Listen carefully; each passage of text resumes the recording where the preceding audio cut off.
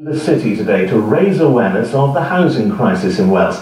They're also calling for the next Welsh Government to make changes. They want more affordable housing, community homes and reduced house prices. The rally started at the Senedd in Cardiff Bay and finished in the city centre. Laura Allen reports. Hundreds of people gathered outside the Senedd to highlight a need for affordable housing in Wales. They're raising awareness ahead of May's Assembly elections. The rally here at the Senedd has gathered residents from across the city as well as several organisations to highlight the housing crisis in Cardiff. Well, we're one of the 7 organisations that have pulled this event together. That's a coalition of organisations stretching across the private sector and the public sector within housing. And we're all here today really to ask one thing, for the next Welsh Government to commit to ending the housing crisis and build a stronger Wales. I think this is residents and organisations together.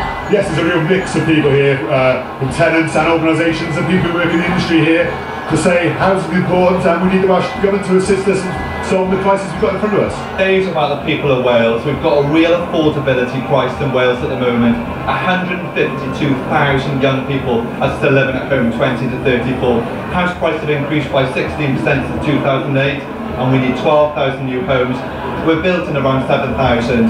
So this is about ensuring that everyone in Wales has a decent quality affordable home and hopefully encouraging the people to ask their politicians, what are you doing to ensure affordable housing is the top of your priority? And obviously we're on the steps of the Senedd, we've got the Assembly elections coming up in May. Is that the plan to kick-start it all then? Absolutely. Currently housing is a 6th priority for the electorate in Wales. Health and education, immigration, welfare, all up there. But housing impacts on all those things.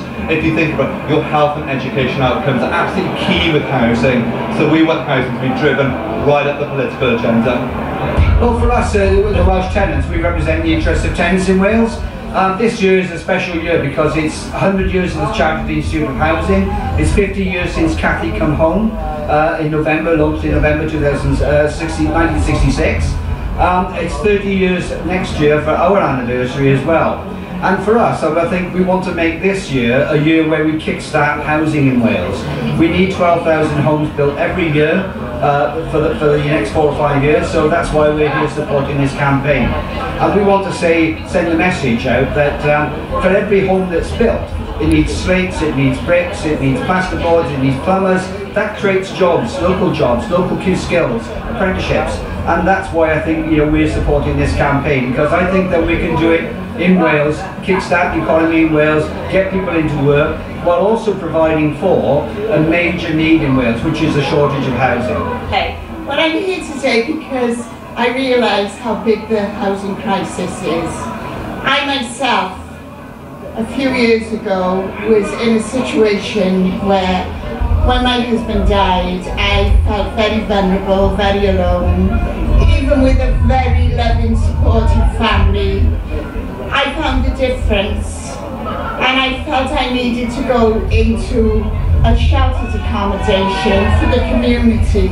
It gave me so much confidence. It provided me with a community within a community.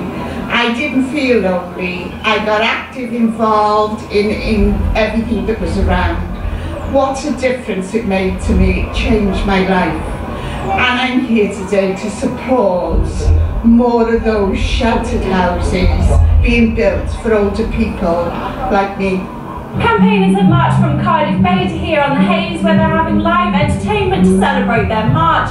They're petitioning the Welsh Government ahead of the Assembly elections in May. This is Laura Allen from Cardiff's local news from the Hayes.